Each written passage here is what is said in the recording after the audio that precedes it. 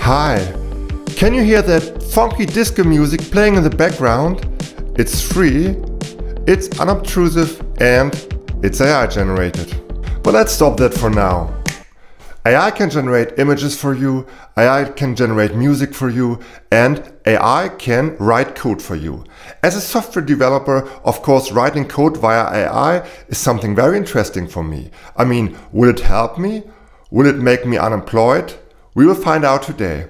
I'm working with C# for quite some years now, so I decided to take the hard way. I wanted a running application, so I wanted to compile the code, I wanted to create a database and start it, and I also needed some help by calling the web endpoints using ChatGPT. So for all who don't want to watch the 50-minute coding session and just want a quick conclusion, I have it for you. 3 main points. First, ChatGPT creates code better than anything I ever seen before. I will use ChatGPT for my daily work in the future. Second, ChatGPT is unpredictable. It forgets lines of code and sometimes even makes mistakes. And third, I predict that ChatGPT will not replace any software developer job in the future. Why? Because ChatGPT can generate code, but it can create an application. You need to be an experienced application developer to put together all the parts which ChatGPT suggests to you. So now let's start and get into all the dirty details. So I open my browser, go to chat.openai.com, and I type in create a C# CRUD service, where CRUD stands for create, update and delete. So this is the most simple example. Please notice that every time I create the service, it looks a bit different. So ChatGPT will never create the same service twice. As you can see, ChatGPT just stopped in the middle, so I have to click on continue generating. So let's have a look at what ChatGPT created for us. It created basically 4 different classes. First of all, of course, we have the entity. It just took a product. We will change that later with ID, name and price. Then we have a class which is holding the connection to the database. Here we can configure it, and it's using SQL Server, which is kind of standard for a C#. We also have a service which implements all the CRUD operations. So we get all products, we get a product by ID, we add, update and delete a product. And we also have an API, which means that our services can be accessed via HTTP connection using Microsoft ASP.NET Core. And at least we have a configuration class. This one is just starting our ASP.NET application. So what are we going to do now? First of all, I think we need another entity. So what I'm going to do is ask ChatGPT to create another type of entity for me. So I type use beverage instead of product and add a property called size as an integer. So now ChatGPT will completely recreate everything and automatically use beverage. And the service will be called beverage service and we'll get all beverages. This is really cool. This saves a lot of work. So can we get this code running? Yes, we can, but unfortunately it's manual work. So yeah, programmers, you will not get out of work. So what I do now is start Visual Studio Code and create a new folder. So I start Visual Studio Code, click on Open Folder, and now I create a new folder. I call this GPT demo and select it. I create a new file called beverage.cs. And I copy the code from ChatGPT into this file. That's really manual work. And I repeat this with every file which ChatGPT created for me. And at the end it looks like that. Now all the 4 files have been added to our project. Next, Visual Studio Code asks me to install the C# extensions. After installing the extension, I click on Get the SDK to download the .NET SDK. Now I download .NET SDK x64. Now I install it by following the instructions. We are ready.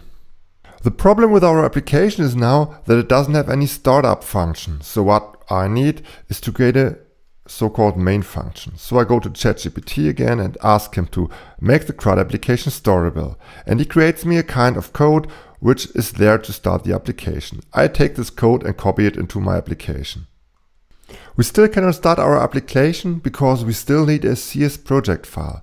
But I can ask ChatGPT to create a project file for our CRUD application. And what we get as a result is this wonderful project file, which I can save as a CS project file, which I do right now. Now we can try to build this application. I go to terminal, new terminal, and type in .NET build. And let's see if it really builds. As you can see, it does not build because it doesn't know the data context. So let's have a look at that one. So after some research, I find the solution. It's quite simple. When I changed product to beverage, ChatGPT simply forgot to recreate the data context. So I manually asked ChatGPT to create this data context again. Create the data context for our CRUD service. Okay, now I can copy the code and paste it into my application. After creating the data context, I type in .NET build and you can see the build is successful. But there are some warnings. The problem is that ChatGPT generated our CS project for an old version, .NET 5, and I want .NET 7. So I asked ChatGPT to change that. Create the CS project file for .NET 7. Okay, now I copy the code and I paste it to a CS project file, hoping that it works at that time. And let's start to build it again. So now we stumble into the next problem. We can see that ChatGPT is using preview versions, which we don't need. Let's try to fix that one. Don't use preview versions in the CS project file. And you won't believe it, but really, he fixed it. So now let's try to build it again. You can see some warnings about non-nullable properties, but we will leave that for now because even in human-created projects, this is a typical mistake for .NET applications. So let's try to start this one now. .NET run. Now it's starting an ASP.NET application. I want to test my application now, and so I ask ChatGPT to generate a curl command which creates a beverage on localhost port 5000. And as you can see, it magically creates a curl command. As it turns out, this curl command doesn't give any error, so I ask him to make the curl verbose. So now I get a verbose command and I can copy this one and just put it into Visual Studio Code. So now I paste this command. And as you can see, I get an internal server error. Something has gone wrong. So let's go to the logging. I click on .NET now. And as you can see, I get a lot of errors. I found the error. .NET is unable to activate the data context. The problem is only solvable by a human. It is simply wrong generated code. The data context has to be added by using add db context. And this is what ChatGPT got wrong. And now I can restart the service and try it again. After restarting, I get another error. db context on configuring is missing. ChatGPT simply forgot this code when he was regenerating it. So let's take it from the first attempt. So here you can see that this method was generated, but when I changed products to beverages, it simply forgot this method. So I copy and paste it into my code and restart it. When we have a look at the connection code, we can be sure that this connection string will not be working. So let's use ChatGPT to generate a proper SQL Server connection string. So now I ask ChatGPT to generate an SQL Server connection string to localhost with database beverages and username disco and password test. And as you can see, it created an SQL connection string. I copy this one and put it into my code.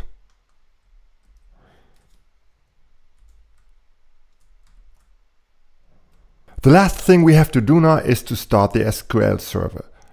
I also asked ChatGPT to generate a Docker command which starts an SQL Server database with password test. And what it did, it generated a Docker run command which I can just copy and paste into the console. In order to get SQL Server running via Docker, we need to install the Docker desktop for Windows, which I'm doing right now here. So after installing Docker for Windows, I can run the Docker command, and you can see it's successful. So now let's have a look if the SQL Server has been started correctly. And as you can see in the log, you see an error. I made a password which is not secure. Yeah, the password test might not be secure. And this is something which ChatGPT of course doesn't know. So I changed my password to something more secure. So now let's start again. Now I delete the container and create it again. And as you can see, SQL Server is running now. Now let's start the application again. After retrying, we stumble on the next error.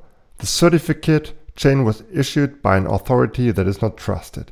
This is something which I solved by just looking at Stack Overflow, and it tells me that I have to add the trust service certificate equals true to the connection string. Something which of course ChatGPT doesn't know. The next problem we stumble upon is that the login failed for user Disco. It's quite clear, because the user ID Disco simply doesn't exist. Nobody created it on the SQL Server. So we have to do that now. And guess what? We will also create this user using ChatGPT. So I asked ChatGPT, generate a PowerShell command in order to create the user Disco on a SQL Server. And what he does is create a PowerShell command, which I can just copy and now paste it into my terminal. So what I do now is to create a new PowerShell script, saying new file, create user.ps, and then I paste the code here. And now we'll change all the passwords as expected. So now I changed all the parameters in the PowerShell script, and now I want to run this PowerShell script. Unfortunately, I forgot how to run a PowerShell script. So I also asked ChatGPT. Run the PowerShell script, create user.ps. So you can see the solution now. I made the wrong file ending. It should have been ps1, so I will change that. I also installed the PowerShell scripts because Visual Studio suggested this. And now I can start the script. Now I stumble into the next problem, because running PowerShell scripts is not allowed on this system. I have to fix this one. So my suggestion is again to ask ChatGPT, enable running PowerShell scripts on Windows system. And I really get a solution, which I will try out now. But now you see the next problem. I have to run this one as administrator, so I will also ask ChatGPT to make it run as an administrator. Run this script as an administrator. So what ChatGPT suggests is to right-click a Windows PowerShell and run it as an administrator. So this is what I'm going to do now.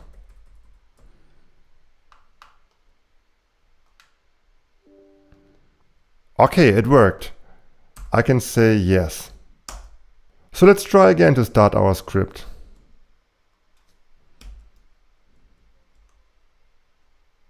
It worked. Now I get the next error. Invoke SQL command is not recognized. So let's have a look and ask ChatGPT what this invoke SQL command means. What is invoke -SQL cmd? Here I get the answer. In order to run invoke SQL command, I need to have the SQL Server PowerShell module installed. So I will just Google that. So now I get the hint that I have to execute this code in order to install the SQL Server module for PowerShell. This is what I will do right now. Again, I need administrative privileges, so let's do that one again. I needed to install a NuGet provider and also allow untrusted repositories. And now I can try to run the script again. The error is that the certificate chain is issued by an authority that is not trusted. It's the same error as we just got. So I copy this one and paste it into our shell. And then I start it again. Unfortunately, this doesn't solve our problems. And when I have a look at the script, I see that the connection string is defined, but invoke SQL command simply doesn't use it. So the code which ChatGPT generated simply doesn't work.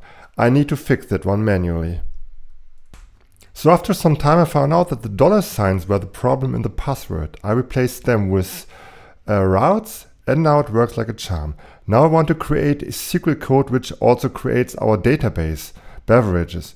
So I go to ChatGPT and type in create SQL code for database beverages. And that's all. I can copy the code, paste it into my script and run it again. The problem is that this doesn't work. You need two steps. First you need to create a database and then you have to create a login. So I ask ChatGPT for a solution. I ask him, create a SQL Server database and user in a single command. So what he does now is he uses the master database, says go, creates a database, uses it, and so on. So I will take exactly this script and adapt it to my needs.